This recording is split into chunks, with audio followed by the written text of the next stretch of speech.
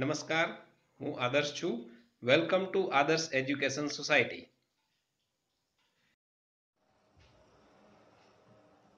Hello students.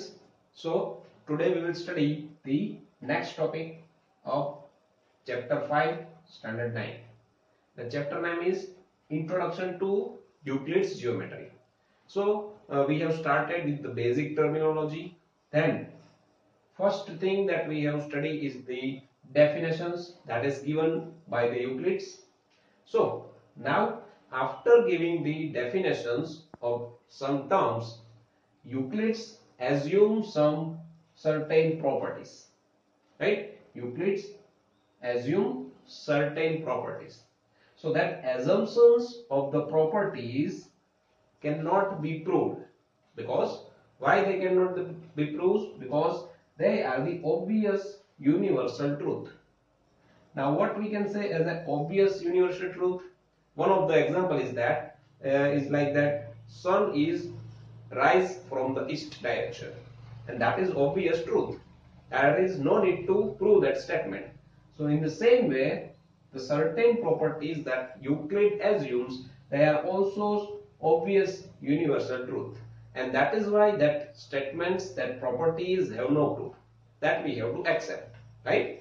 On the base of that assumption, then we can prove the other statements. Okay, so that obvious universal truth or certain properties that Euclid assumes is divided into two parts.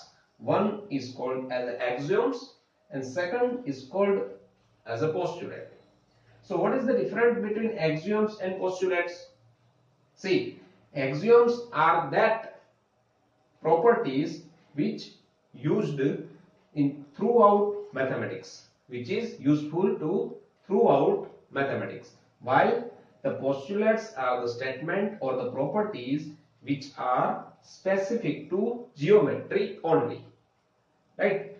Axioms are useful throughout the mathematics, postulates are specific to geometry.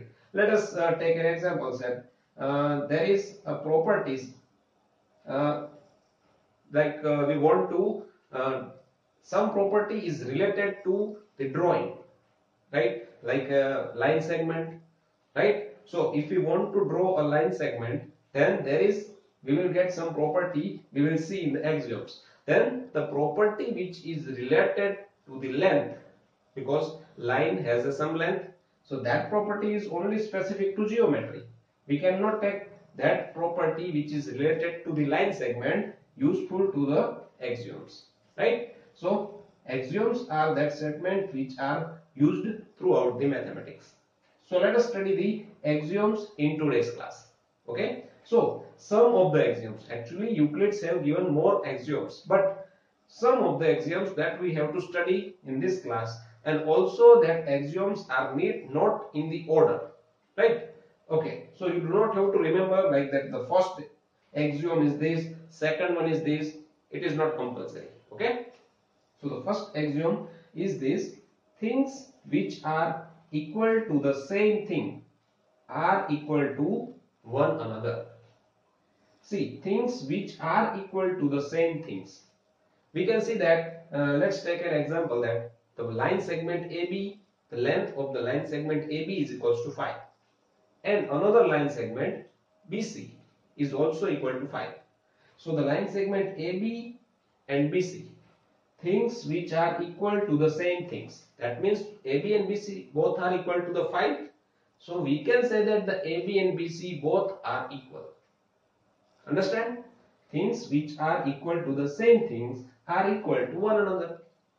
Okay, so this thing we can apply both to the geometry and to the arithmetic also.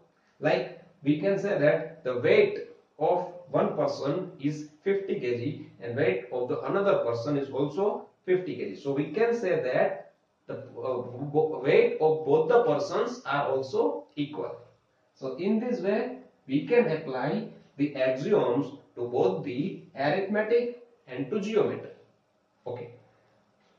Second axiom is, if equals are added to equals, the whole are equal. equals are added to equals. That means suppose we have two equal things. Let's take two digit. One is 20, second one is 10, 20. So if we add 5 to both the side, then what will happen? Here we will get 20 plus 5. Here also we will get 20 plus 5. 20 plus 5. So total here we get is 25 and here also we get the 25. That means both the side of equation we can say that is equal. This thing we are used in standard 8 while we are solving the linear pair in one variable. Then what we will use to do when we have to solve the linear equation? Both the side we are adding the same thing or subtracting the same thing. By doing this, one thing we notice that the equality remains same, right? So this thing is said here in the second axiom, that if equals are added to the equals, the whole are equal. Okay. The third one is the whole is greater than the part. Whole means the total area or the total thing, or we can say that the 100% of anything is greater than the part. Part means the portion of the whole. Like we can say that 20% is a part of 100, right? So in another way we can say that this is a whole board. Then we can say that this pipe is a part of this whole board. Also this upper pipe is a part of this whole board. Okay, so this is the third postulate, the third axiom, that the whole is greater than the part. Understand? Okay. Okay, so now the fourth axiom is if equals are subtracted from equals, the remainders are equal. Right? This is also the same thing that we have used while solving the linear equation in one variable. Whenever we want to subtract something from the left hand side, we must have to subtract that value from the right hand side only. That means we have to subtract equal values from the both the side. That is why the equality remains as it is. Okay, so this is given by this statement. Okay, now what is the fifth one? Fifth one is things which are double of the same things are equal to one another. Things which are double of the same things. We have to take the same things. Let's take as an example of 5 kg of sugar that we have taken as a two equal things. Now what will happen if we double both this side, we will get the 10 kg. If we double this side also, if we double, then it will become the 10 kg. So both 10 kg and 10 kg will also be equal. So things which are double of the same things are equal to one another. Okay. Okay. Now sixth one is things which coincide with one another are equal to one another. Now see, what is the meaning of this coincide? Coincide means to cover the whole thing. Like if we have a coin of 1 rupees, then if we put 1 rupees coin on that first coin, then the first coin will totally covered by the second coin. So if it will happen, then we can say that both the coins are equal. So things which coincide with one another are equal to one another. Like our hand. If I cover this hand with this hand, you can see that nothing we can see for this hand. If I cover this hand with this hand, you cannot see this hand. So both are coincide with each other. So we can say that both the hands are equal. So the same thing is given here as a sixth axiom. Now the last seventh one is things which are halves of the same things are equal to one another. Now the meaning of halves means to divide by 2. Let's suppose we have a 6 liter of water first side and second side also the 6 liter of water. That means things which are half of the same things. We have to take same things. 6 liter, 6 liter. Now what will happen if we divide it by 2? If we take the half water from it, this side also remain the 3 liter. This side also remain the 3 liter of water.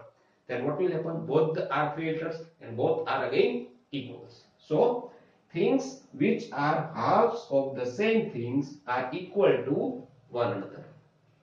Okay, so these are the 7 axioms that is given in our textbook. There are also many axioms, but still currently we have to study these 7 axioms. Again, these axioms are not in the order, so you have never asked that to write down the 6th axiom or 7th axiom. Yes, you have asked that to write down any 2 axiom of the given axioms. So you can write down any of the 2 axiom out of 7. Okay, understand all the axioms? Okay, so this is all about this lecture.